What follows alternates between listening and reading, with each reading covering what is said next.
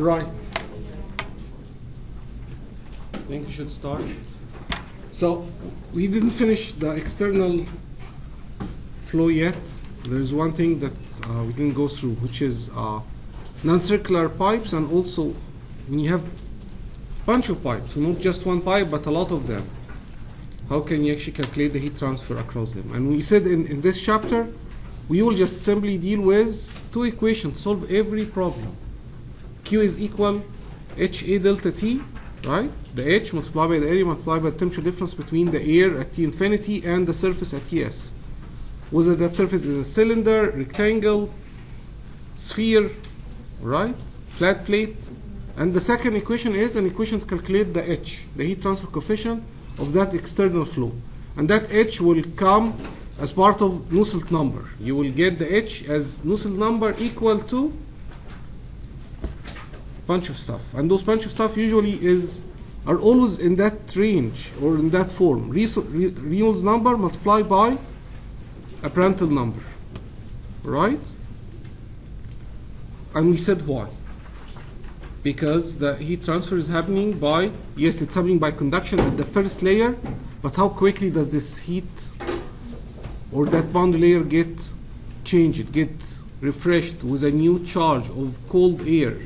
For example, that depends entirely on the airflow, how quickly the flow is moving, so that you will always get T infinity near the wall and you improve the heat transfer.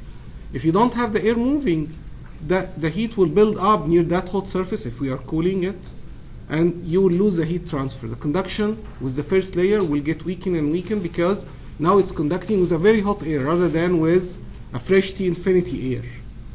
All right, so that's why we expect the velocity of the air to show up, or the Reynolds number. And you can see in all those formulas. So this is the formula for flow around the circular cylinder, flow around the square cylinder. So what is a square cylinder? Basically a duct, a very long duct with a square cross section, square tilted 45 degree, right? Hexagon tilted 45 degree, ellipse, vertical plate. So all those geometry, you will always see the H, which is inside this Nusselt number, is function of Reynolds multiplied by Prandtl. All right? The difference is the coefficients. The coefficients are different. Why? Because all those correlations are experimental correlation. The flow itself is very complex, and therefore they just did the experiment. And we remember we saw the flow behind the cylinder last time and behind the sphere, and we showed that it's different when it's laminar than turbulent, and even within turbulent there was something called the drag crisis, when suddenly the boundary layer became turbulent and suddenly the wick was smaller and suddenly, so the flow is different and that's why they have to split those correlation. There is no one series that will fit all right? So that's why they split the range in bunch of Reynolds number, and depending on your Reynolds number, you would pick the correlation that would fit the data the best. And so that's an extra level of problem with you solving the homework or exams. So not only you have to put your hand on, here is Q equal HA double multiplied by delta T, and then an equation for Nusselt number, but the equation for the Nusselt number is not just one equation for a flow around the sphere. Right? Now there is a bunch of correlation for the flow around a cylinder, and you just have to pick the right one. Or even if it's a square, is it normal square or tilted?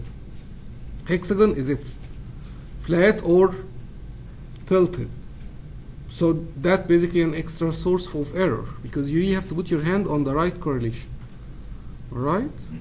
And we understand why there are so many, and again, because they are trying to fit all those complex phenomena with one correlation. All right? And your homework that's due on Wednesday is simply someone putting his arm in the wind, and we're trying to calculate the heat transfer from this surface. His arm. So QHA delta T. H, A multiplied by delta T. And again, you have to put your hand on the correlation for the H, or the Nusselt number. Which one will give you the right H to use, right? And remember we have to listen to the formula. If the formula say all properties are at T infinity, like the flow around the sphere, okay, we do it T infinity. If the correlation say all properties are at T film, which is Ts plus T infinity, we also have to stick to what they say because that's how they correlated the data. All right? They took the Reynolds number based on the film temperature, and they saw that that Reynolds number to power 0.7 would be the best. If you have used the other T infinity, the other not just T film, but only T infinity, and you came up with a Reynolds number based on T infinity, the power could probably be different. And which one is best? Probably the one that they end up picking is the best. That's why they stick with it. All right? By best mean it fit the data much better. Data are not scattered that much around it. It has longer range. It's not only valid for a small range of Reynolds number, but it's all over the domain is good fit. All right? So what I'm saying is that don't trouble yourself too much over why the sphere stick, they say T infinity, and then in the cylinder they say T film. Okay? It's just the way they fit the correlation. Right. Now let's do the flow across tube banks.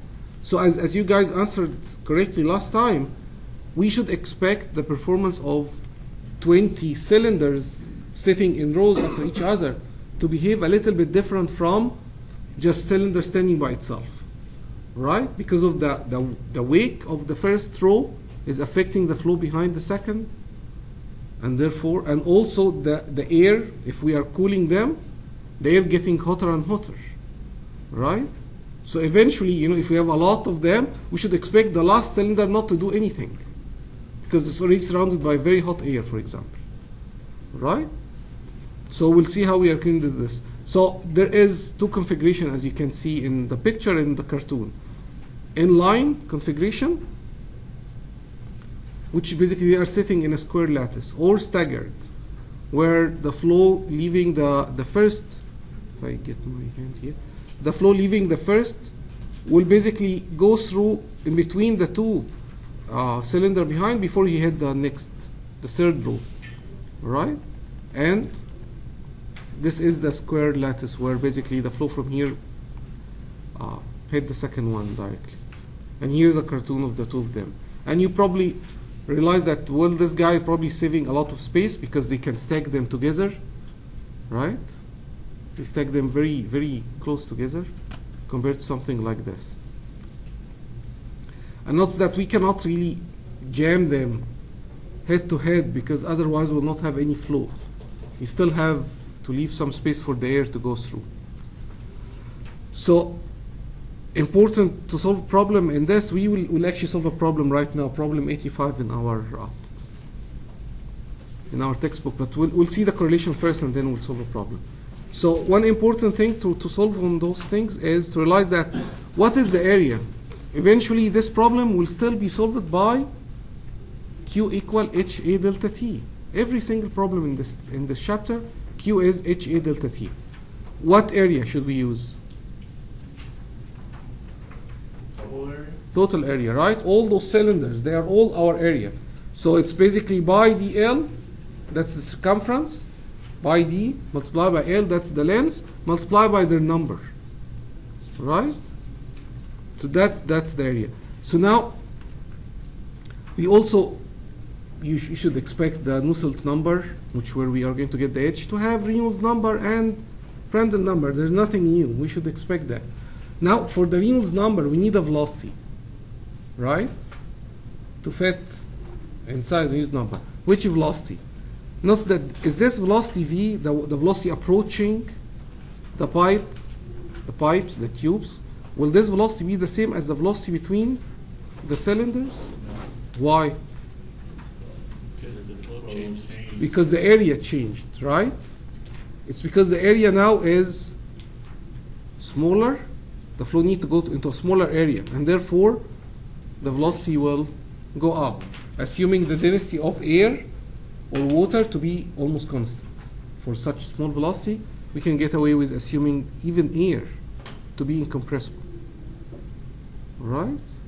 So now which velocity should we use? The big one or the small one?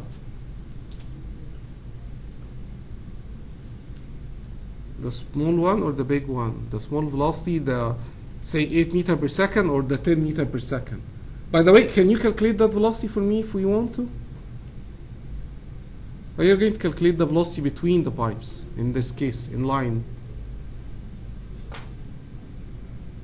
If this is approaching 8 meter per second, how could you tell that the velocity in the middle between the pipes is like 10 meter per second? Oh, it's changing area.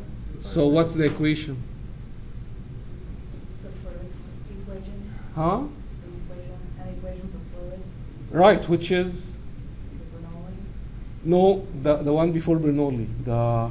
Bernoulli is good to get the pressure if you know the velocity. If I ask you what is the new pressure, you would have said, well, let's use Bernoulli to say that if he speed up, his pressure will drop. That's why Bernoulli is useful. But if I'm giving you that up here, it's 8. I mean, let's write it. What if the velocity here is 8 meter per second? How can anyone get the velocity here? What is that equation, fluid equation that Miller is talking about? Is it Reynolds? A1 equals V2. Excellent. And your name is, remind me. Dale is saying AV equal AV. Originally, it's rho AV equal rho AV. Right? That's the, what do you call this equation? Continuity equation, right? Or conservation of mass. The kilogram per second coming at the front door should be the same kilogram per second going in the middle, same as the kilogram per second leaving. There is no mass that is disappearing on us, right? Unless we have nuclear reaction, then mass could disappear, but we are not doing nuclear reaction in this course, right? So actually, we are doing nuclear reaction in the other course in next week, so that's why it's in my mind. So as long as the mass is constant, rho EV equal rho EV, right? No storage, we are not storing anything in the middle. And let's even cancel rho with rho, so it's AV equal AV, right? So that velocity, the 8 meter per second, multiply by this, should be that velocity we are looking for. Let's call it V maximum, multiply by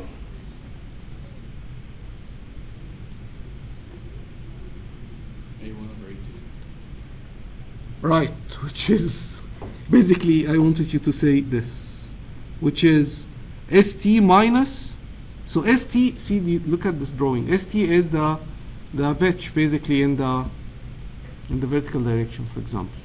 So ST minus the diameter, right? Because this is D over 2 and this is D over 2. So ST minus the diameter, that is the new area, area 2, right? So V max multiplied by this small area is equal to A1 multiplied by ST. Alright? That's how you can get your velocity. Now back to the original question. So which velocity I will use in Reynolds number, so I can calculate the Nusselt number, so I can get my H and eventually say Q equal HA delta T? Which velocity? Small or the big? For like all the rows, Huh? do you use one velocity for every row, or do you use different velocity for each row? So if you are thinking, well, what will be the velocity over here and what is the velocity over there, the answer is all those velocity will be the same because on top of steady state, also because I'm assuming incompressible flow, really. So you would use a larger velocity. So to start with, all those velocity are the same, right? And this 8 meter per second will be 8 meter per second here again, will be 8 meter per second here again, right? And let me stress before I answer your question is that 8 meter per second we are talking about and the 10 meter per second we are talking about, that's just the average velocity. The flow actually is, as you can see, there is a lot of wakes and a lot of, this is our average velocity. The flow is actually very complex 2D flow behind those cylinders.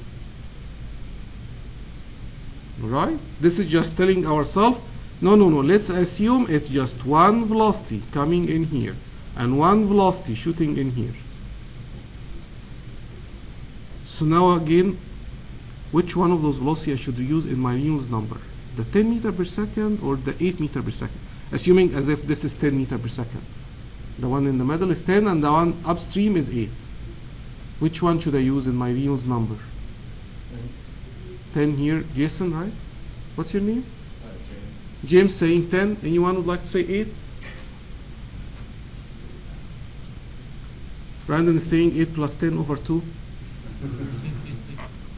And I am really impressed that you are confused, because there shouldn't really be an answer to this question. Meaning, someone should have said it is based on the correlation. It's based on the correlation. It's based on the basically, they could pick, just like is T infinity or T film should be the property. Well, it's what they correlated this correlation on. So they could actually have made this Nusselt number correlation that we'll see based on Vmax. They could have also made it based on Vminimum. Actually, Vmax and Vminimum are related to each other. It's just the area. So we will just stick to the formula. All right? All right, very good. So over here, when it's a staggered geometry, so you will have area T, and you have area D, I guess the diagonal area and the transverse area. And this is the pitch in the vertical direction and in the flow direction.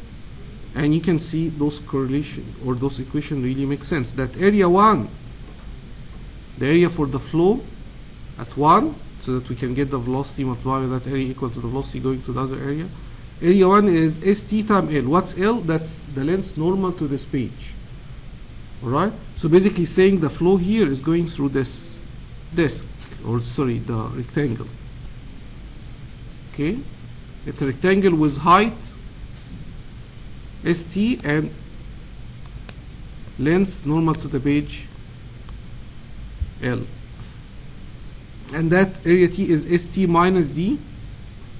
And this diagonal area is SD minus D, because we call this SD diagonal. And you can get this diagonal from this rectangle, sorry, this triangle, right?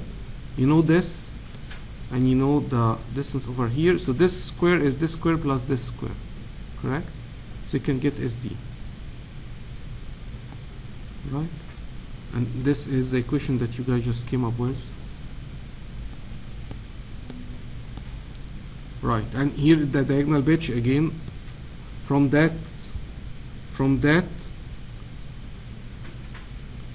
triangle is SL plus ST over 2, the whole thing square under square root. So SL from here to here, SL, and this is ST over 2. So this square plus this square is S diagonal. Right, and so the Reynolds number in our correlation will be based on Vmax. All right, and don't ask why. This is just the Reynolds number they choose, and that's basically how they are going to base the Reynolds, the Nusselt number on eventually. But let me just also stress. So I try to stress that anything could work really, but also let me stress that something will work better than the others. All right. So for example, they cannot really base this correlation on the velocity on the highway in Tulsa. It's not at all related, right?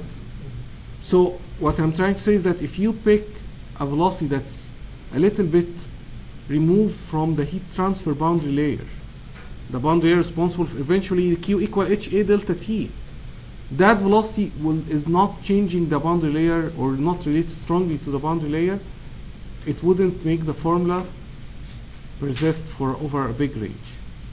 All right? So we are going to base on the Vmax, and so the Vmax in this case for a staggered correlation is based on, as you can see here, ST minus the diameter, because this is d over 2. So ST minus the d over 2, and d over 2 would be basically ST minus d, and that would be the Vmax. All right? And that V is the upstream undisturbed velocity. So before they approach the pipe, they were V. When they go through the pipe, that will be their V max, and we will basically use the Reynolds number based on this. All right.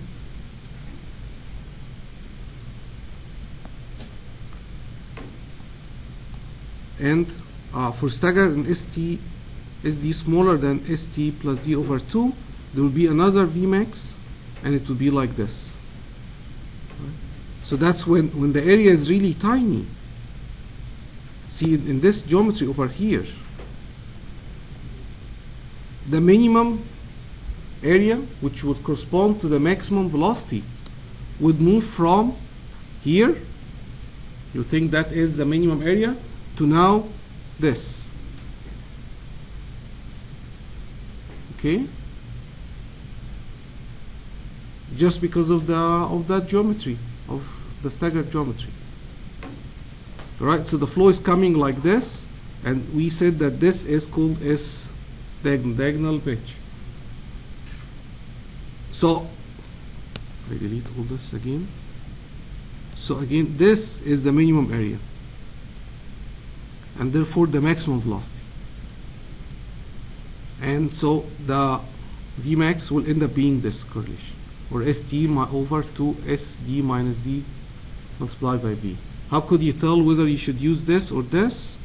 Well, if you notice that S diagonal is smaller than ST plus D over 2, that make it the smaller area, and therefore you use this. I guess the problem we are going to solve right now is inline. So in case of inline geometry, it's very easy. The minimum area is basically in front of us here. But in case it's staggered, you just have to basically ask yourself, or maybe you can calculate it twice, just to be on the safe side. So calculate V maximum from the first formula, calculate V maximum from the second formula, and the one that will be V maximum, that's the one that you will use in the Reynolds number. Does this make sense? So the Reynolds number is based on Vmax, and Vmax would happen at the minimum area, and we will get it from area 1 V equal, or area upstream time V is minimum area multiplied by Vmax. And the minimum area would come from either, or the Vmax would come either from this formula or that formula. And finally, here is a Nusselt number equation, right? So as promised, it's Reynolds multiplied by a Prandtl, right? Reynolds to power m, Prandtl to power n, and a c. And those constants and those powers are basically in all those tables. You can see the power of the Reynolds and the Prandtl and the coefficient. What are those tables? They are tables for different range of Reynolds number. Again, because the flow behind the cylinder could be laminar, turbulent with very high, very strong weight behind it. So that's why the different coefficient. All right? So say we are in line arrangement, we will basically calculate Reynolds max, our Reynolds based on the Vmax, and depending on the range, we will pick the correlation. What's the other Prandtl multiplied by Prandtl S? That's the correction for the surface, how hot the surface is. So all properties except for PRS are to be evaluated at the arithmetic mean temperature, or basically Ti plus T exit over 2. That's the inlet air temperature, that's the outlet air temperature, cooling those cylinders, and Ts, or Prandtl S, is at the surface temperature. All right? So one of you could ask me right now, why we are not basing it on T infinity, like the cylinder, like the sphere, or why didn't we base it on at least the film temperature, which is T infinity plus Ts over 2. And again, well, they choose this, and it end up correlating pretty well with all those things over here. All right? So, and you should expect Ts to do something, and yes, it does, and that's why it's here in this. All right? And also, when you think about it, T exit What make T exit higher or lower? What we control T exit? It's TS. So TS is implicitly inside T exit. You bring 20 degree C air and you let him go through 100 degree C pipes, and he will get pretty hot at the middle. But if he goes through 50 degree pipes and not 100 degree, he will not get that hot. So what I'm saying is that the physics is there. There is nothing really weird. It's just the way they choose to correlate those phenomena. Right? Questions? Is that C just a constant? Right. Depending on what the error is, what the fluid is? So that constant actually, so that constant is all those values, 0.9, 0.52, 0.27, 0.03, right? So that constant is all those guys, depending on the range. And that constant basically implicitly correct for all the complex phenomena that we are ignoring. You know, for example, the velocity profile that we are ignoring and saying that, you know what, let's just assume uniform velocity.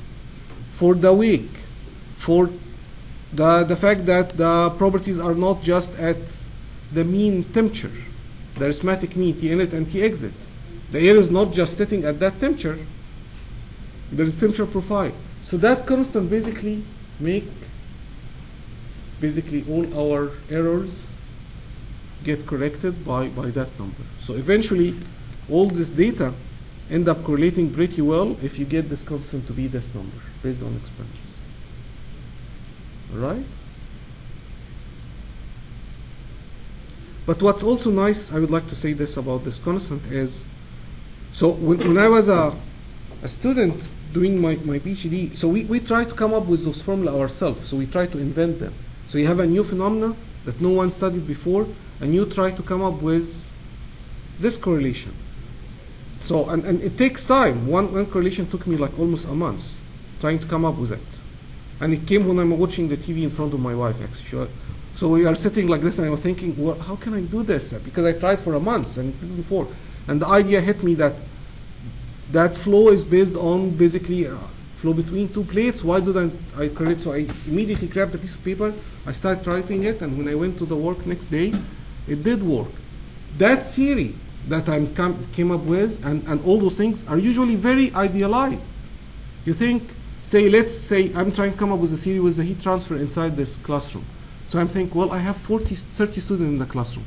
Let's imagine every one of them is like a cylinder. You are not cylinders, but I'm assuming you are a cylinder. And let's assume that every one of them had constant heat generation depending on how tough the problem is. So if the problem is tougher, the heat generation will increase. All those simplification, when I finally try to calculate how much Q I'm coming up with, and I would say that Q is the number of cylinder multiplied by difficulty of the problem, and I write this formula, I have to say multiply by constant. And that constant, the simple theory have no way to predict. The experiment will basically get that constant for me.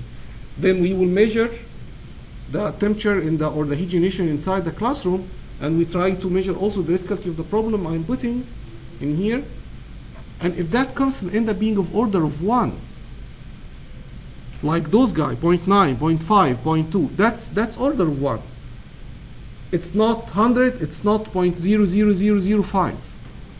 It's around 1. If that constant ends up being 1, then that shows that the theory is not totally basically a dream. It's really working. It's very close. Yes, it has been very idealized, but still it was correlated with a constant of order of 1. So every time we try to publish the results in our research, we always say, and see the constant is of order of 1. That proves that this thing, of course, on top of that, the actual proof is that the line really goes through the data, right? So if we plot the heat generation against the difficulty of the problem in the classroom, it will end up being correlated very well with that line, all right? So what I'm trying to say is that there is a significance of why this number of almost is of order of 1, all right? It showed that they had the right physics in this correlation. They didn't just fake any numbers. Okay, because there is a danger You can pick any other number, and you will still be able to put a line, but that line will be multiplied by a number to power 1 million. All right? That's not really a good correlation. It doesn't capture the physics. All right. So again, in that table, our difficulty will just be basically calculate the Reynolds number correctly and get the right formula to calculate the Nusselt, get the H out of it, and then say Q equal HA delta T.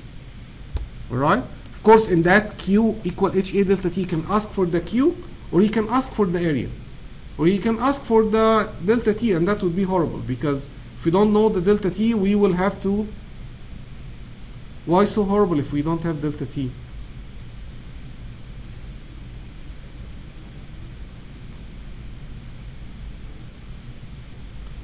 So we said the problem would end up being Q equal HA delta T, and he could ask for any of those, H, A, or Q, or delta T.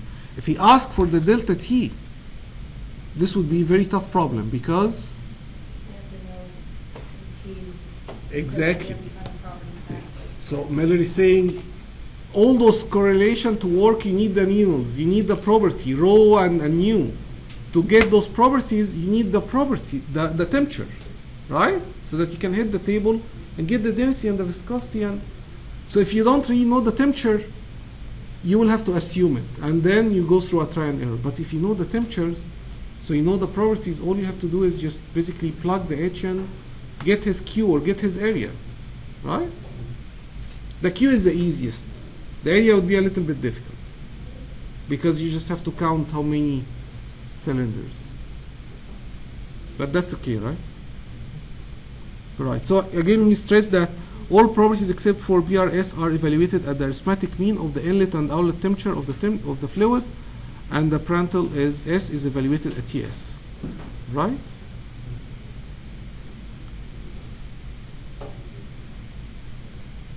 So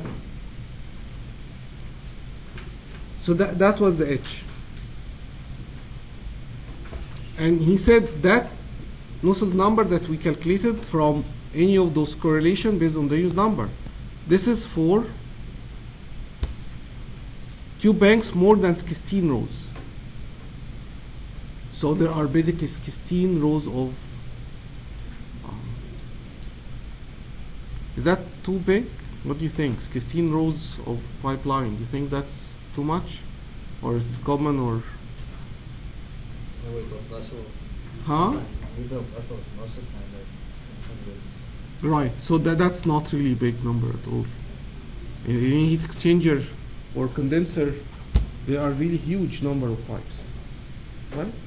You feel really sorry for the people that have to clean them from time to time, actually. So that condenser in the power station in Jenks, across the river, actually, from where I live, they have very big heat exchanger, of course. It's like 1,000 megawatt power unit. And they actually clean every pipe with a gun and basically some kind of a brush. And they shoot the brush in every one of those pipes so that they can clean the inside of the pipe. The biggest vessel we've built by far ever is, it weighed something like 150 tons, but it had 1,440 pipes. So it's huge, right? Yeah. When I was a student, when I was undergrad, I actually did an internship in another power station. It was like 1,200 megawatt power station, and on that they actually used the river water for the heat exchanger, for the condenser. So basically, it gets even dirtier because it's just dirty water from the river, not like over here in Jenks. They have a closed cycle. So they take the water from the condenser, send it to a cooling tower, air cooled by the air, and then they bring it back again to the condenser. But if you are using water from the river into your heat exchanger condenser, that's a lot of mud, basically. Of course, you try to plug the fish by putting a screen so that the fish wouldn't come in. But so they clean over there by basically sending rubber spheres. So not shooting every single one of them. They basically just let rubber spheres actually, or rubber ball, goes through all of them randomly. They just send them in, and hopefully every one find its way, or at least some of the cylinders some of the tube get bunch of spheres. And then the first pass was small spheres, And then the second time, they send even bigger rubber spheres so that they can really scratch the surface. Or not scratch, but at least try to remove the mud from the surface. Right? End of the story is there is so many pipes, and so 16 rows of pipes is not really much. So if it's 16 or more, we will use any of those depending on the unit number. If it's less, then we need a correction factor. So that Nusselt number that we calculated multiplied by an F will be the Nusselt number for the actual scenario, actual heat exchanger or condenser we have. How we can pick this F? It's from that table. So the F is basically those numbers over here, 0.07, 0.7 all the way to 0.99. All right? And so say we have 5 rows. So we go here, 5 rows, and it's in line, so the correction factor is 0.93. So you multiply by 0.93 times the Nusselt number that you came up with, that's one. Okay?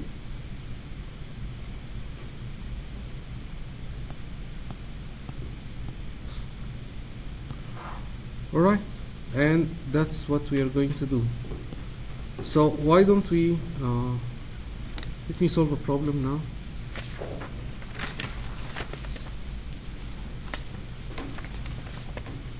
Actually, let's say one more thing before we solve the problem.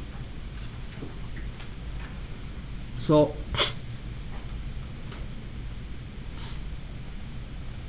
there are all those cylinders, right?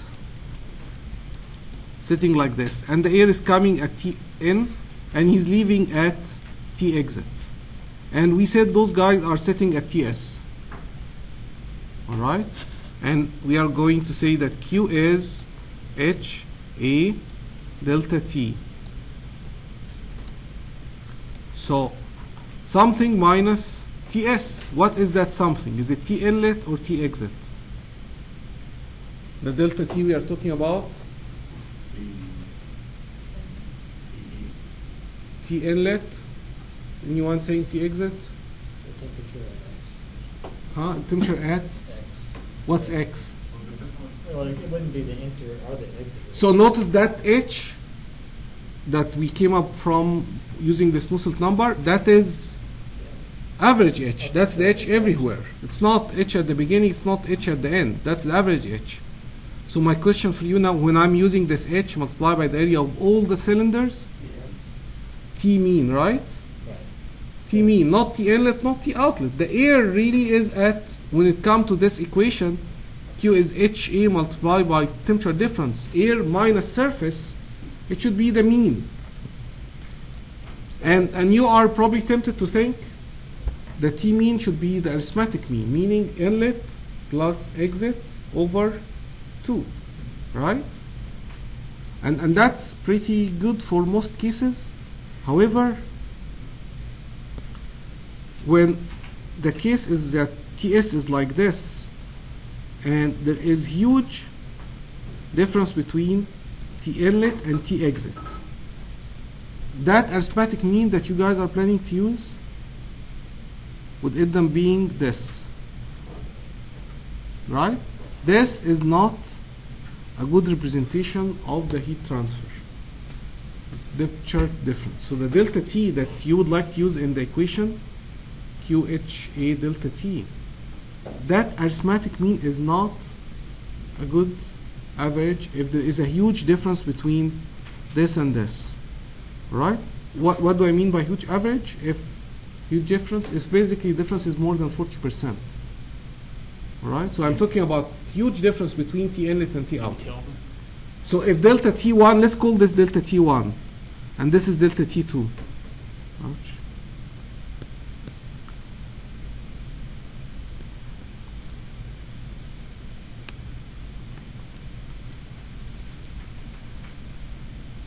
So if the difference between delta T1 and delta T2 is more than 40%, so that's a big range, right? Then the arithmetic average become basically a little bit problematic. It will give us an error. So what is the best way then to use? Not the arithmetic average, but logarithmic average. So let's call it delta t logarithmic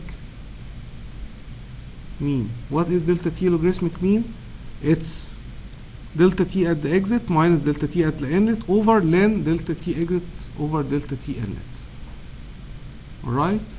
So it look really difficult to do, but it's not. It just, what I'm saying is that if this is like 10 and this is like 2 degree, don't say it's 10 plus 2 over 2. Just say it's 10 minus 2 over ln 10 over 2. Alright?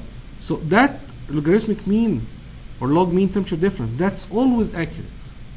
Alright? It's always accurate, whether the delta t is small or big. And eventually it become almost like the arithmetic mean. So the arithmetic mean is a good approximation of the logarithmic mean when the temperature difference become very, very small. Of course, in a problem like this, if you know, if the TS is like this and the T inlet is here and T outlet is here, so the TS is also changing. And let's say this is 10 degree and this is 10 degree. Which one should I use, the logarithmic mean or the logarithmic mean or the mathematical mean? 10%, 10%. 10 degree, no, this is 10 degree and 10 degree, the difference here. So TS is cooling like this while the air is heating up, being heated like this, for example. So the metal is at TS and the air is at T inlet and then it leave at T exit. Which one should I use? Exactly, so there's no question really. So if delta T1 and delta T2 is just 10, then delta T is 10.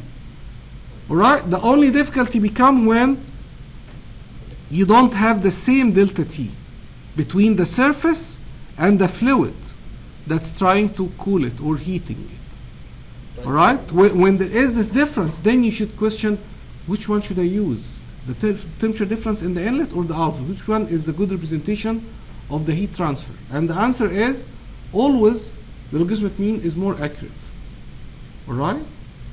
It's just that the mathematical mean a little bit more convenient because you'd say, although I don't really see it, it's that much easier. Right? If it enters at 10 degrees and leaves at 10 degrees, wouldn't there be no heat transfer? No, notice that the surface is cooling down while the air is heating up. Right? So he's always, the surface is always, it's like in counterflow. We have one complete chapter for heat exchanger design. But you can always, you can have, as long as you have temperature difference between the hot surface and the cold fluid, you will always have heat transfer. Right? But it seems to me like the exit get cooler as, well, it depends. To me it would change as long as there's heat transfer, because something would be heating up or something would be cooling down. So in this sketch that I draw, the surface is always heating the fluid. Okay. And as a result, the surface is cooled. So why in our case we have been talking about constant TS? Well, it's assuming that the inside of that surface has basically steam condensing. Say if steam is condensing, okay, or water is boiling, they usually happen at constant temperature. So there is a lot of heat transfer, but it just, the other phase is, or the other fluid is not changing its temperature because of all that Q. He's taking that Q, that energy you are sending to him, or taking it from him to change his phase. But it's still, joules are passing from one fluid to the other. Alright? Okay guys, so the logarithmic mean is always accurate, alright? And you can get away with the mathematical mean if the temperature difference is not that much, namely 40%. And so he's saying that Q is HA delta T logarithmic mean. Okay, don't think this is weird. It's just another way to say T mean minus TS. Right? It's more accurate way to say T mean minus TS. And on the other hand, that Q we are sending to the fluid is increasing the fluid temperature. So Q is HA delta T, but it's also M dot fluid, CB fluid, D exit minus T inlet. Alright? And this is how you can calculate T exit if you want to. So from this equation, that the fact that Q is HA delta T and it's also M dot CB delta T fluid. Notice this delta T is different from that delta T. This is what happened to the fluid. This is the delta T involved in the heat transfer problem. Ts minus T fluid, or T fluid mean minus Ts. So from that, if you just make those two equations together, this would be the T exit. Right? So T exit is Ts minus T inlet multiplied by the exponent of minus AH over M dot Cp. How did he come up with this? Just put those guys next to each other. And if you have something, if A is log equal, if A is log X, right? Then you would say that X is e to power A. Correct? All right, and here the last thing we need to know is that the area is pi dl multiplied by n, where n is the number of cylinders, the total number. All right?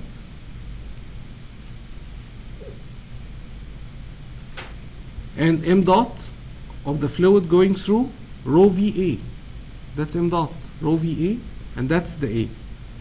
So the A is, he's basically saying the A is ST multiplied by L, so that's the length of the pipe. ST is the pitch in the transverse direction, multiplied by how many of them? Alright? So he's basically saying V multiplied by the whole area, the cross-sectional area. V multiplied by the whole cross-sectional area, multiplied by rho, that's the m dot. You imagine that, right? Very good. So let's solve a problem, and then we can go to the pressure drop in a second.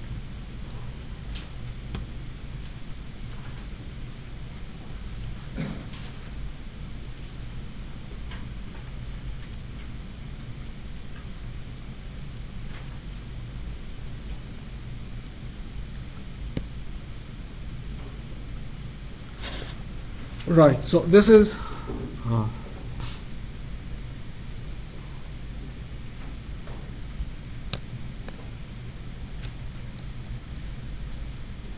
problem 785 in our textbook.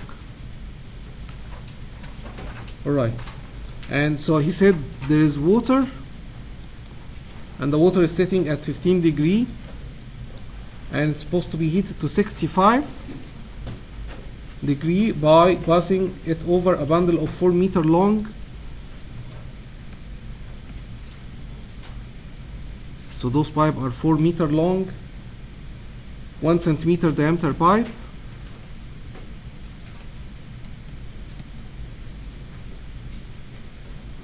One centimeter diameter resistant heater rod maintained at 90 degree.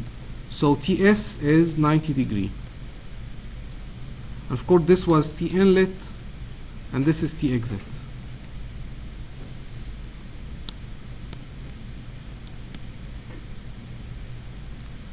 And the water approached the heat rod bundle in normal direction at a mean velocity of 0.8. So the velocity here, V, is 0.8 meter per second. Of course, that's not V max, right? V max would be the velocity in here.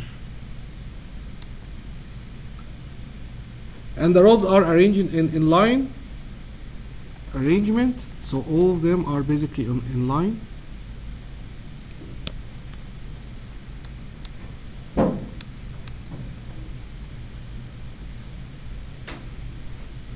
And he's telling us that the SL is 4 centimeter, and the ST is 3 centimeter,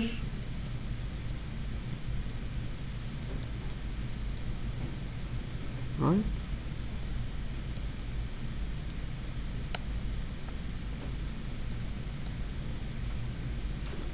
Determine the number of tube rows NL in the flow direction needed to achieve the indicated temperature rise. So he's basically saying what is NL. Note that there is NT in here and there is NL. So how many NL is needed to achieve the indicated temperature rise? So You need to think, where is this NL involved in the problem? Again, all those heat transfer problem falls down to one equation. The equation is, let's write the equation first. The equation is, what's the key equation? All those problem. Yes, the Q is H A delta T. And let's now, since we know that delta T logarithmic mean is even better, let's just say delta T logarithmic mean. That is the one equation that all those problems revolve around, right? It's just that there's a big mess calculating that H from the Nusselt number, all right? But that's basically what the problem should be based on. So now, where is this NL would be? The area. The area should have NL in it, right? Where else the NL is involved?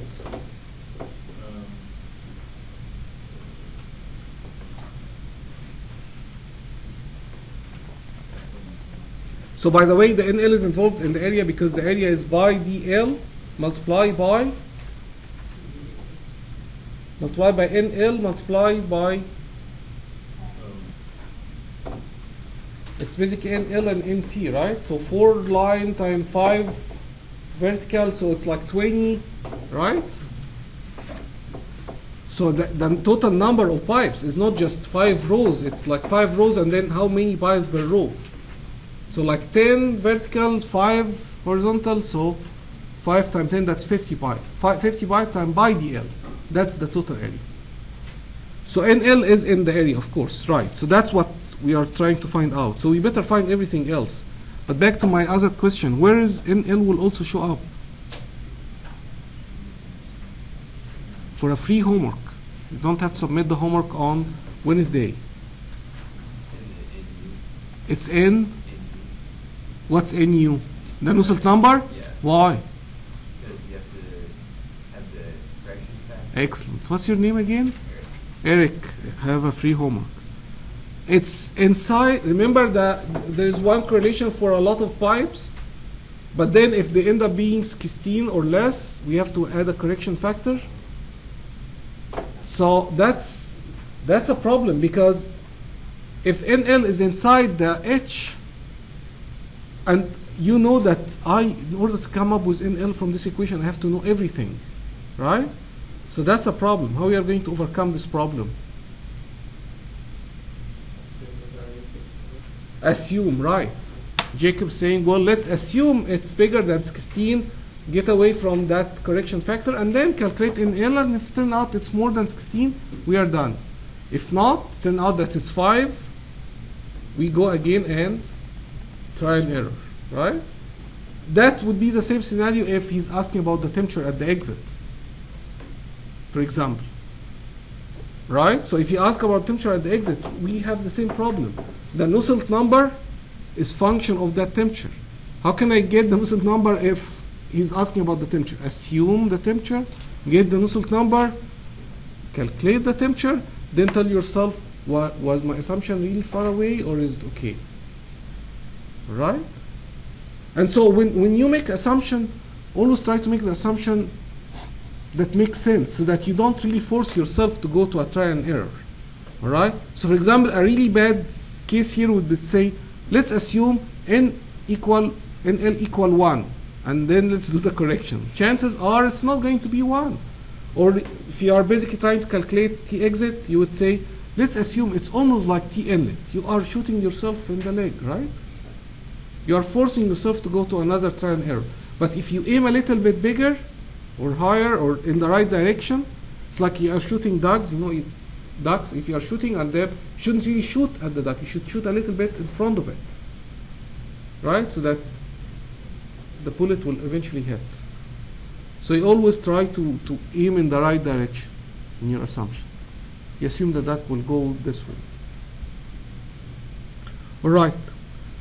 So we will get we will assume NL and we will get the H. All right. Delta T, I think we have it, right? Because we have TS and we have T inlet and T outlet. What else is missing from this equation before we can get delta, before we can get the area? Anything missing? Delta T, we have it. H, we will try to get it in a long way. Q. We don't have the Q. We have to get the Q before we try to get the area. Anyone can give me the Q? Conversion and convective. Right. So the Q. So Abraham is saying, let's get the Q from the fluid side. This equation Q is HA delta T. That's the heat transfer problem. But from the fluid side, that Q that you are sending to him, what is it going to do? It's going to heat the fluid, right? And therefore, that Q will be m dot fluid, CB fluid, multiplied by, I don't want to confuse with F thinking that's film temperature. So m dot CB time,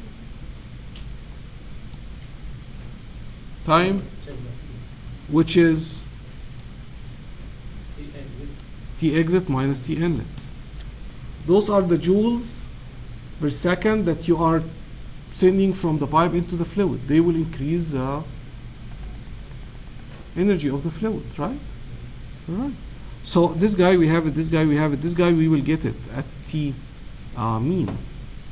How about m dot? Do we know m dot? Rho VA, correct? Rho VA.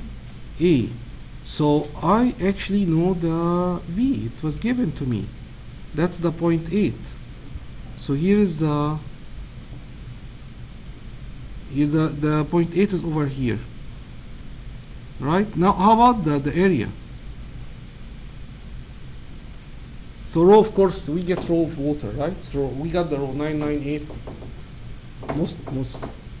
Most probably 998. We'll get the right temp density, but it will not change that much because you guys know that water is incompressible, right? So how about the area? Do you see my problem? Why the area is a problem? Don't know how many rows are. We don't know how many in the vertical direction either. So he's asking about the horizontal direction, how many rows, but Assuming that's too much assuming. It actually, what else? So James, right? Jason, sorry. You're James. Right, James and Jason, correct. So Jason is saying, let's assume the NT even. But is there any other? Actually, there's no way I can check on my assumption. So no, let's not assume NT. Let's do what? Any other? I think A is going to cancel, right? No cancel. Right. So Abraham is saying that this area has also NT and this has also NT into it. The area here, what is that area? It's the total number of pipes, right? So of course it has NT into it. How many we have in the vertical direction? And the Q or the m dot has also that NT, right? So it will cancel out, or basically maybe we can do it per row. So can we do it per row? Yes, because each row it basically behaves differently or independently from the other row. So we can solve this problem per row. So it's the Q per one row, and it's the m dot per one row, and it's the area per row. All right? This is different from doing it per column. We cannot do it per column because the first column is not the same as the second column, is not the same as the third column. But we can do it per row because the first row is the same as the second row is the same as the third row. So we don't know NT or not? No, but he didn't ask for NT. All right? He could ask you for NT, but he would have to provide one more information to ask you for NT. Like, for example, he would say the total Q that the heater is giving is this much. Then we can calculate the NT. Or he could say the total Q gram per second of water that need to be heated is this much. Then we calculate NT. All right? So let's get the properties and solve this problem. So the solution is, we'll start, so that was the solution strategy, right? This is where we are hitting. But the solution will start with telling yourself, I have to get the H. Therefore, I have to get my Nusselt number. Therefore, I have to get the Reynolds and the Prandtl. Therefore, I need to get the properties, right? Therefore, I need to assume or get the mean temperature. So I can get the property, so I can get the Reynolds number, and I get my H eventually. So properties at mean temperature,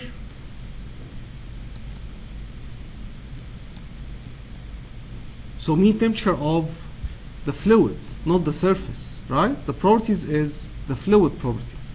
So it's the 15 plus the 65 over 2. And that's 40.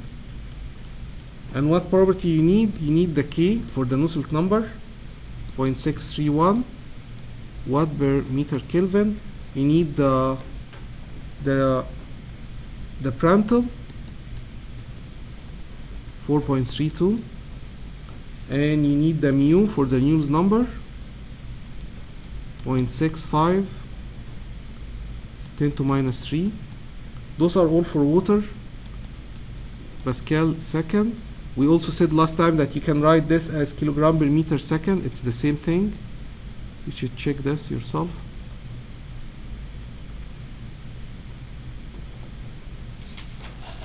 And so the mu will give us the Reynolds number, right? We still need the rho for the Reynolds number and for the continuity also. So the rho is 992.1 kilogram per meter cube. No surprise here, right? The water density is almost 997, 998. And we need the Prandtl S, Prandtl at the surface, remember, because so the surface is at 90 degrees C. That correlation had the Prandtl at the S. It's 196. And finally, we need anything else? Any other property we need, do you think? What other property we need? Huh? No, Reynolds is not the property, it's the number, the dimension number. What other properties like rho and mu and K and anything else you see on front of you? Excellent, CP. For the m dot CP delta T. And the CP is 4.179 kilojoule per kilogram Kelvin. Right. And actually, we need the density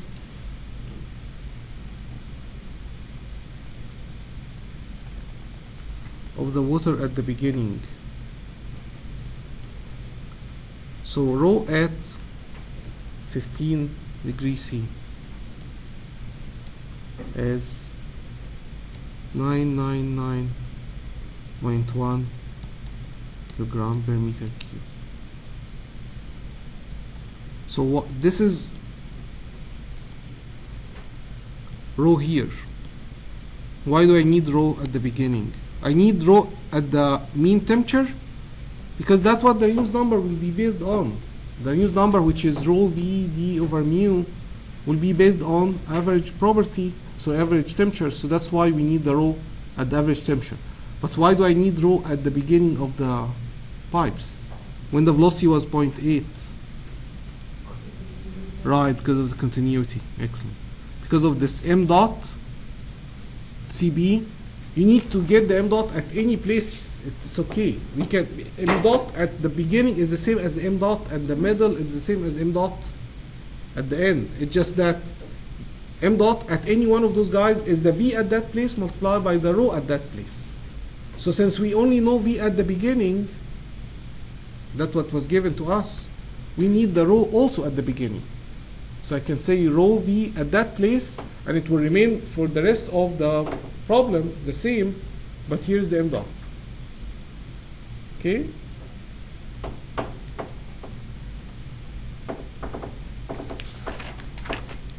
All right. So again, if we're in line, we don't have a question about where is the minimum area. We know that the minimum area would be here, right, between the pipes, right? And so there is only one formula for inline arrangement, which is ST over ST minus the diameter multiplied by V. So that's the 3 centimeter, and the diameter was 1 centimeter multiplied by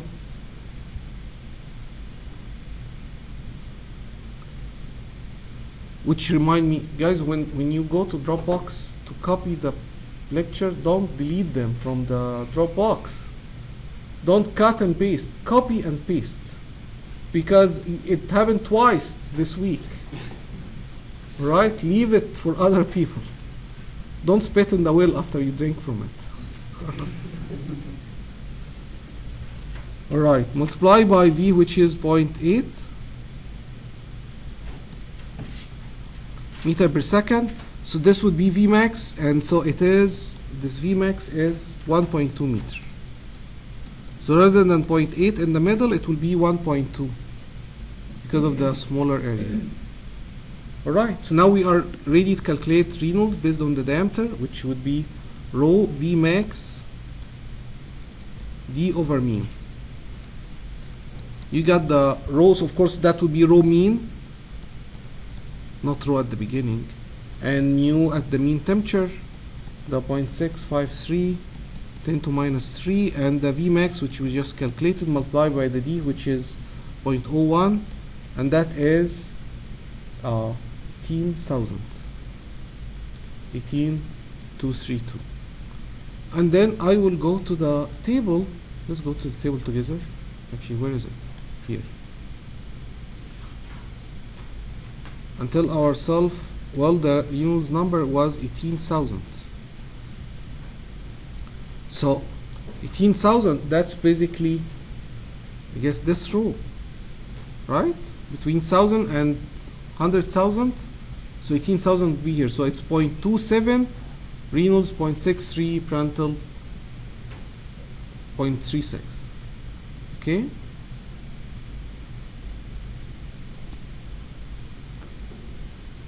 So the Nusselt is 0.27, Reynolds 0.63, Prandtl 0.36, Prandtl over Prandtl S 0.25. You got all those guys, right? So you can get the Nusselt number 269.3. What's next? What did we get the Nusselt number? The H, that's the trick, right? So Q is H A delta T, and we always try to find a correlation to find the Nusselt number so that we can get this H. So that Nusselt number is H multiplied by a length scale multiplied by a K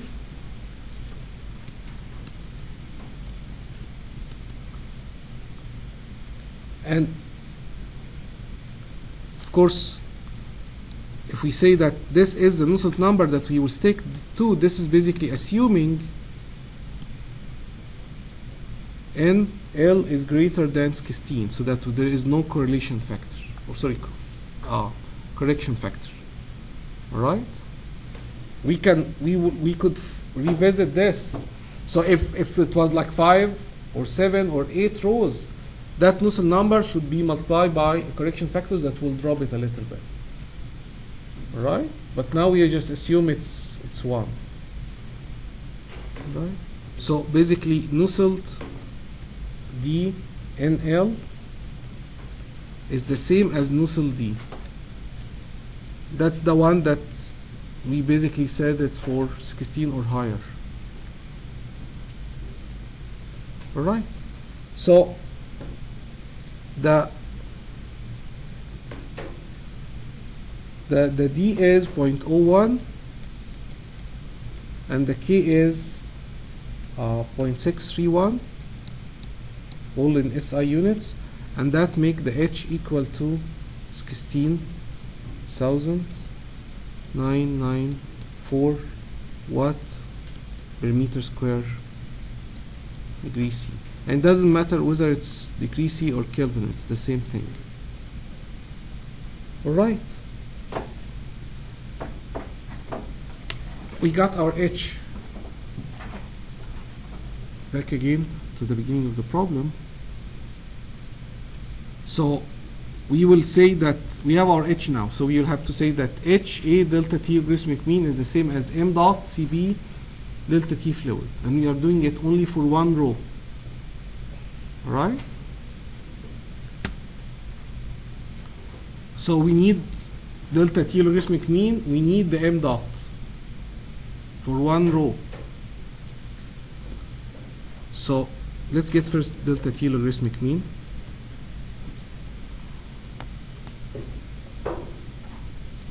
So this is 90 minus 15 divided by minus 90 minus 65 over ln, the whole thing again, 90 minus 15 over 90 minus 65. And by ln I mean logarithmic difference, 45.51. And so 90 minus 15, how much is that? 75, right?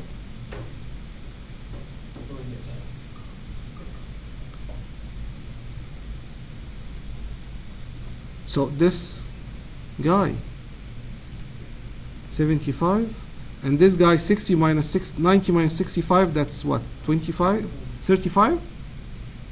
25. And so if we add 25 plus 75, that's 100, divide over 2.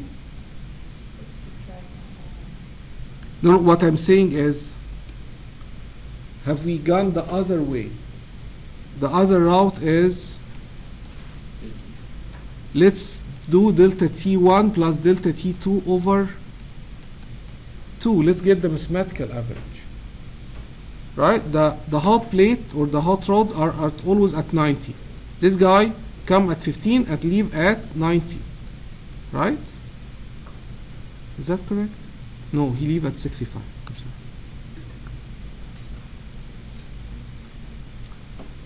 The fluid is coming, the water is coming at 15 and it leave at 65. So delta T1 between the hot surface and the fluid was 75. Delta T2 at the exit between the surface and the hot fluid is 25. Right? So the mathematical average would be, let's do delta T1 plus delta T2 over 2. Yes? And the equation is It's minus. TS minus TE, and you're using TI. Why? Let's answer your question in a second. But let's first answer, let's make this comment that have we gone the mathematical average? Huh? Mathematical average would be delta T1 plus delta T2 over 2. Initially, the temperature difference between the hot surface and the fluid was 75. Finally, it is 25. So the mathematical average would be 75 plus 25 over 2, right? That's 50. And the logarithmic mean is 45.5. So that shows you they are close. They are, so the mathematical average is not totally focused. It's just less accurate. So the accurate way is to go the logarithmic mean temperature difference. All right? All right? And so why there are big difference between them? Because look, 75 and 25. That's like, that's actually what, 1/3. So 30% difference or something. So it's, let's take this again. 25 over 75, right? So delta T1 over delta T2, that's like almost 1/3. All right? So that's why it's have that difference would have been the difference been very small, that the error between the two of them wouldn't really be too big. But again, this is almost accurate. All right? Now, Ariana, question is, that formula, if we go back to this formula that we had, let's look at the formula. So the formula say TS minus T exit. All right? minus Ts minus T inlet. And your question is, why did you make it Ts minus Ti and not Ts minus T inlet? All right? Not this is T exit and this is also T exit. So the question is delta T1 minus delta T2 over ln delta T1 over delta T2. How does it compare to delta T2 minus delta T1 over ln delta T2 over delta T1? Anyone would like to comment? Maybe a sign change? Because, so Mary is thinking one of them should be negative, the other one, because, I mean, obviously the negative over here. But the answer is no, they are the same because there will be another sign from here. Because you guys remember ln 1 over x is If you put a negative one. minus ln x, right? Because ln 1 over x is ln 1 minus ln x. And ln 1 is, what's ln 1? 0. Right? So ln 1 over x is minus ln x. And basically, so this would be like minus this, and this is minus this. So it doesn't matter. It doesn't matter whether you are going to say Ts, or basically delta T1, or you start with delta T2. At the end of the day, there is one surface doing this, and the other fluid is, say, doing this, and there is a difference here, and there is a difference here. And that logarithmic mean temperature difference, it will produce the same result exactly as delta when you do it like this, or you do it the other way. Just make sure that you stick to use the same delta T1 at both sides, at the numerator and the denominator. If you start with the inlet, then do the other on the other side too at the inlet. So don't mix and match. So it's either T inlet or T exit. All right? That's excellent question actually. So of course, if I have a choice, I will go with the big one. I rather see 75 minus 25 rather than 25 minus 75. Of course, this will be minus, and then the minus will be corrected by the other, the denominator. But just it's more easier to see the ln, the bigger one minus the over the smaller one, just for convenience. All right, so we got our delta T. Back again to our problem, our main equation. So we got delta T logarithmic mean. We got our H. We are trying to get A. So the only missing piece now is, anyone following what's missing?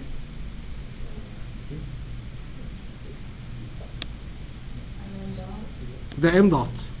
What's missing is the m dot, right? That will finish our problem. So the m dot, and again there are bunch of rows. We are solving it per only one row. Area per one row, m dot per one row. And if you don't like it, just multiply n and n to the equation that I'm going to write, and it will just be for the whole thing. Nt, what I'm saying, because the problem is just repeating itself with nt. All right. So the m dot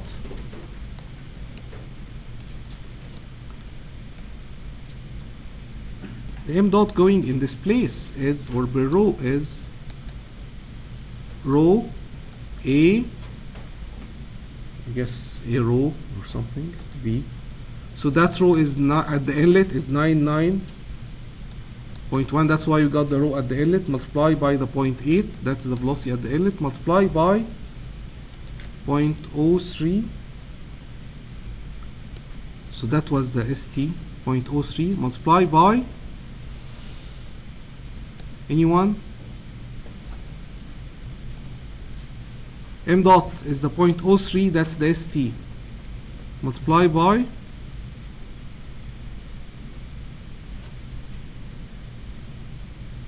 I'm trying to L, excellent. L, that's the L we're talking about, right? So it's the how much? 4 meter? 4 meter. So that m dot is 95.9 kilogram per second. That's our m dot. And therefore, the q dot, which per row is m dot Cp T exit minus T inlet per row again, and it is 2004 10 to power 7 watt. And this Q is also H area per row delta T logarithmic mean. Alright? And that area is H, that area is pi dl multiplied by N L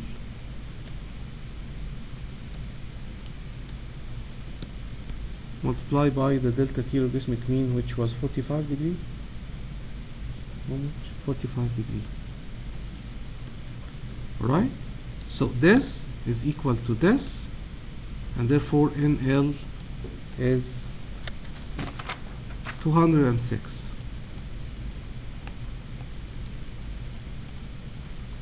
Right? And if you didn't like this per row thing, all you have to do was to multiply in that area. You just basically have to multiply n t over here, and when it comes to the n dot, you multiply n t over here. So you can see how the n dot, basically the nt cancel was from both sides. Question about this? So let's revise the problem, or review the problem quickly. So what was going on is that heat transfer using bunch of pipes, water is being heated from one temperature to the other, and you would like to calculate the area that need to do this. So we basically said, well, that Q heating the water, that Q is eventually, like in any other convection problem, is going to be HA delta T. We just made the delta T a little bit more accurate today by using logarithmic mean temperature difference. Alright? And that Q that's coming from convection is going into the fluid. So it's m dot Cb delta T fluid. Alright? He's asking about the area, so we better get everything else. Alright? We calculated the m dot from rho EV, we calculated the H from the heat transfer over bank of cylinder, because it's not just one cylinder. Right? And that require properties to calculate the Reynolds number and the Prandtl at the mean temperature and the Prandtl at Ts. Once we calculate the Reynolds number, we came up with the H, and basically we have now everything. We just calculate the area out of it. Right? So the external heat transfer coefficient problem, we will always have QHA delta T, and he will ask about one of those things, either the Q or the area or the delta T. And there is always a correlation to give you the H in form of Nusselt number. That's usually, most of the time, it's just Reynolds multiplied by a Prandtl. You just have to put your hand on the right coefficient and right power. Questions?